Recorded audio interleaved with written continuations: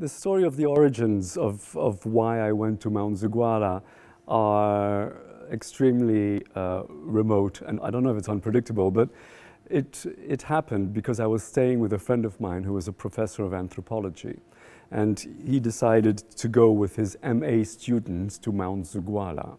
Now, I've been interested in anthropology, psychology, comparative religions, and things like that, and I said to him, I want to go with you. But the reason I said that I wanted to go with him was not because he told me what's going on there. I had no idea what was going on there.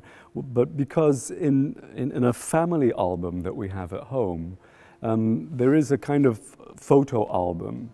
And in that photo album, one of the pages, which has a picture, in fact, the only picture of me with my parents, you know, this is before my brother and sister were born.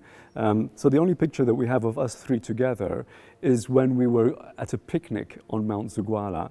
And my mother, with her calligraphy, wrote "Trip to Mount Zuguara" on that family album page. And so I thought, well, wouldn't it be nice to go back to Mount Zuguara, a place I have no memory of because I was there as a child, and then just see and observe what goes on there with this anthropology professor. That was the starting point of the project, and then of course it developed into all sorts of other reflections and thoughts. I really base my work on a very, very, very simple premise. I think people who rely on instinct have to sort of start with a very simple premise in a way.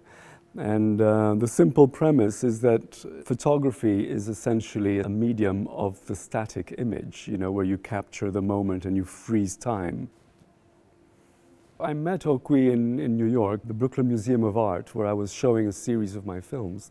And we kind of got along instantly, and he told me how he didn't like one of my videos, and suggesting that it was too abstract and with too many images in it, and it created a confusion in his mind. So I kind of listened to that, and he said that there was one particular scene within this video that he thought was stronger than some of the other scenes in the video. And I said, oh, you mean the trip to Mount Zuguara scene? And he goes, yeah, the trip to Mount Zuguara scene. You should do something just on that and not include all the other things. And I said, well, you know, I thought maybe I didn't have enough material to construct a coherent piece of work on the experience on Mount Zuguara. And he just gave me the confidence to just trust that there is enough material and the footage is powerful enough to be able to stand on its own.